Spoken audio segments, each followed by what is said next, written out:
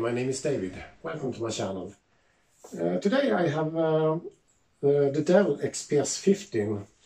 It's the model 9575 and it's a convertible laptop. You can do the 360-degree stuff with it and have it in different positions. But that's not what I'm interested about. It's Thunderbolt 3 ports here, together with a Gigabyte G processor that is inside this laptop. So we have almost no legacy ports. We have two Thunderbolt 3 ports here, both with 4-lane PCIe connection. And on this side we have two USB type C ports also. These one are USB 3.1, and we have one legacy port, that is the microphone, the 3.5mm headphone jack, and of course a micro SD card slot.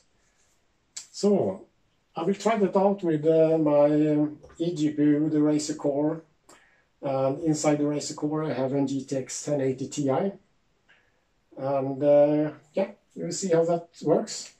Stay tuned.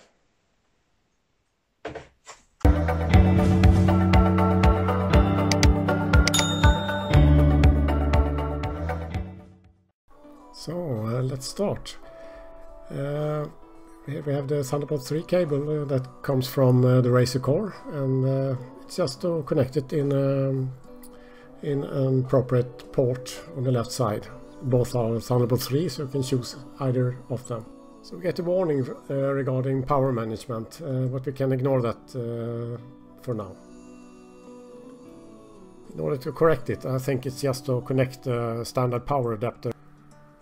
So here you have to accept the Thunderbolt connection, always connect,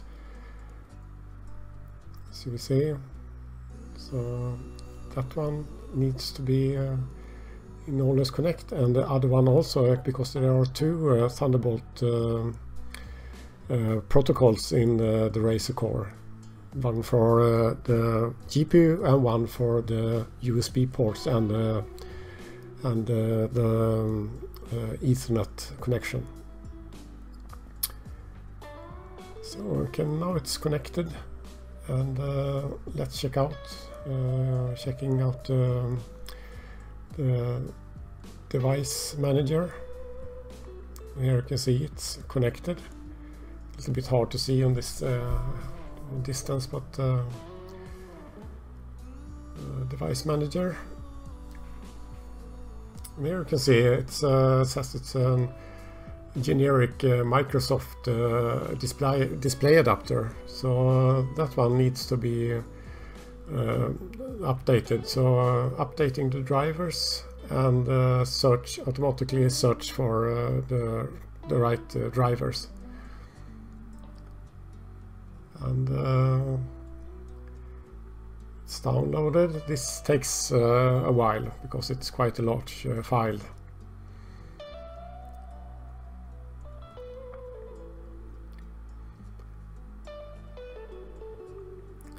So it's installing. That also takes quite some time. And there is the Razer Core behind the computer. You can see it's already spinning. And there's a Thunderbolt 3 dock from Lenovo that I'm also going to try out. And that's good because there are two Thunderbolt 3 ports. Unlike the Huawei MateBook X Pro that only had one USB port with Thunderbolt protocol.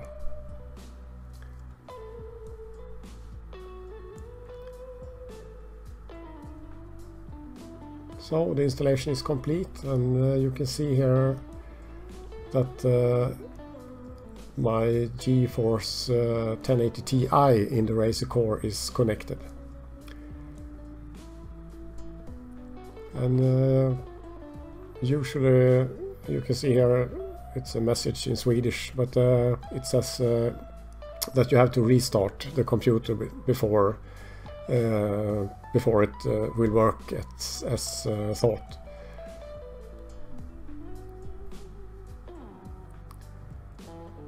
So disconnecting the device.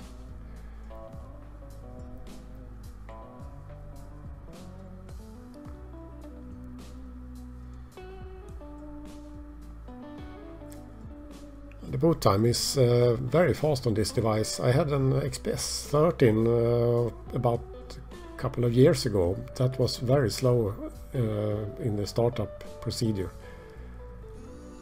So now check out if the display, the two monitors in the background are connected to the Razer Core since before, because I have used this on several systems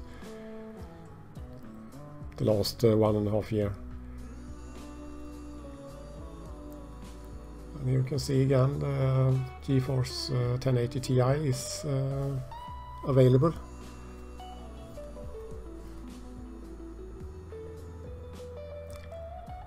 Sometimes it can take some time before the monitors wake up, but now you can see they are connected and everything looks nice. If you have any questions, please post them in the comment section below. So this was an easy exercise. The Dell XPS 15 responded quickly when connected to the Razer Core. And when downloading the drivers, it recognizes the GeForce 1080 quite immediately. So what do you think about this solution? Is this more for an ultralight 13-inch laptop like the HP Spectre X360 or the Huawei MateBook X Pro? You can see the videos in my channel regarding these devices. Their performance are quite good actually. But I guess this will be another story, because in this Dell XPS 15 it's a Kaby Lake G processor, and it's the i5-8305 that should give me a boost when playing games like PUBG or Witcher 3 or other games that are quite demanding for the processor as well as the GPU, of course. If you like this video, please subscribe and press the notification bell, because I will produce other videos regarding the performance of this system and some gaming demonstration also. So please subscribe, and thank you very much for watching. See you in the next video. Bye bye.